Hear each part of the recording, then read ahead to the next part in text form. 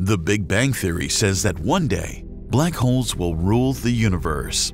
This period, known as the black hole era, is estimated to begin approximately 10 googol years or 10 raised to the power 101 years into the future. At this time, almost everything else would have either broken down or been swallowed by these huge space vacuums.